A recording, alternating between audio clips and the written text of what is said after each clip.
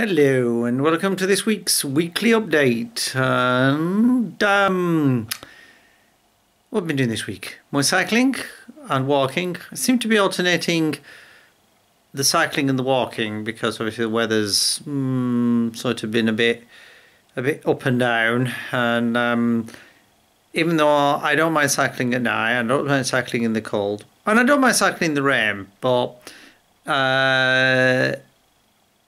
the method of exercise of choice when it's raining is walking. It's quite nice actually walking in the rain, but I have to be well wrapped up. And just been out with the cycling bit over to Adley Wood and back on the nighttime route, i.e. the one with street lights. And the bike's developed a squeak. Even though I've oiled it twice, I just can't seem to get rid of the squeak. It's either that or my legs, probably really my legs. Mind you though, I haven't noticed some squeaking when I'm not on the bicycle, so it probably is the bike.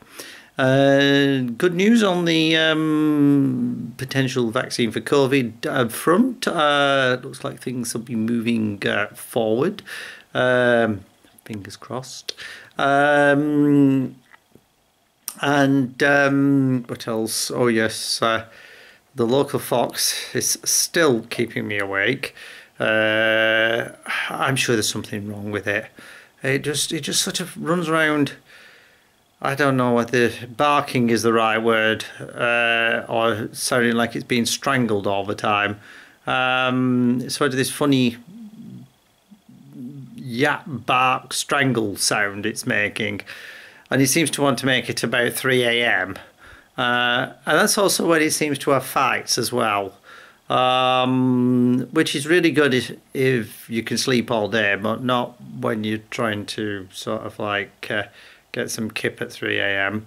So it's going back to the days when I lived in San Francisco and they used to come round and empty the bins at 3 a.m.